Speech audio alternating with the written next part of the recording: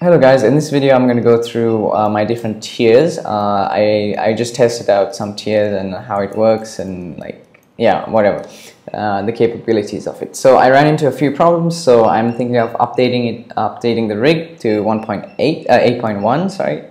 And this will be a free update because it's just a minor update because of some tiers. I'm thinking of adding a different type of tier and everything. And maybe some features have to be removed and some add-ons and stuff. Anyway, so they'll be free, and so let's get to what I did in this video. So I basically first animated with the skeleton low poly tier, which is basically this one right here. Right here, the 180 FPS. As you can see, it goes to 180.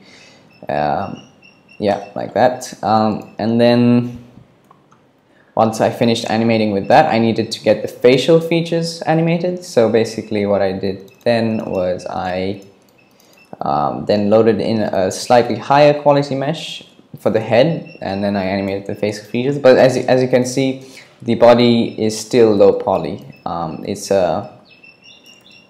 don't need to see a high poly body. And then finally I transferred the keyframes to the highest tier of the rig.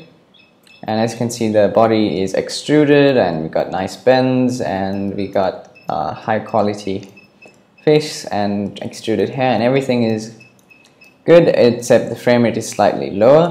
So say you have a good computer and you're able to have this guy in the scene, then you can just do like this, just bring it all the way down.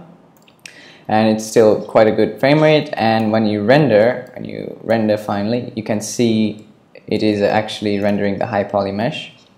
So you don't need to worry about having this guy, this one like highest quality. You can put it there and then have him in the scene, and then the final render it will be the high poly mesh. And yeah, but I would suggest when you're animating like a large scene, you would have this fellow in, and then once you're done animating all the other components, see in this one you can see the mesh, you can see the mesh and moving and stuff, so you have an idea of where he is in the scene. So once you're done animating all the other components around him, like a fight scene, then you can finally, once you're about to render, you can finally load this guy in, and it's ready. It's like that easy. So basically what I did, I have these tiers here. So I would first animate with this, then copy and paste the keyframes onto this, and then animate the facial features, and then finally copy and paste it onto this guy. And yeah, it's very simple. You can even now do that.